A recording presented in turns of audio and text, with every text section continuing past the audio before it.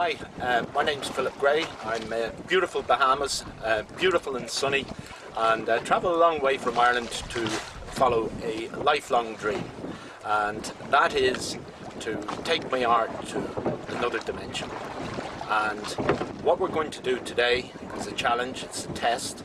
I haven't done it before. I do know that I can paint with a canvas under the water, but what I haven't done is taken the canvas, oils, palette and work with palette knife at about 45-50 feet.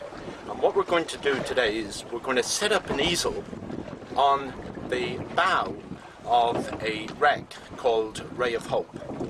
And the idea really is taking art to the extreme. And you've all heard about extreme sport. Well, I'm going to try and introduce extreme art and take my art perhaps to another level. And what I want to do is to enter into an unknown world, a world that an awful lot of people don't know about. And in these waters we have sharks, and perhaps I'm invading their space. But I just wonder, is it possible for us to be able to paint within the environment of sharks hovering around?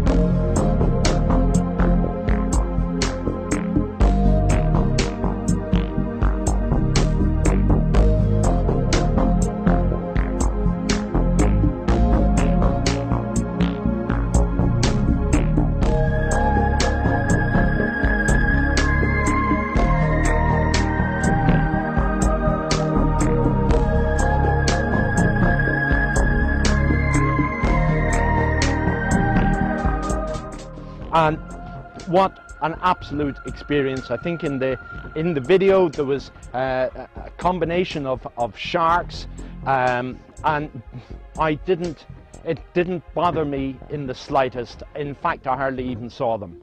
There was one little friend, a grouper, which was there to meet me at the very beginning and stayed with me throughout the whole duration of the painting.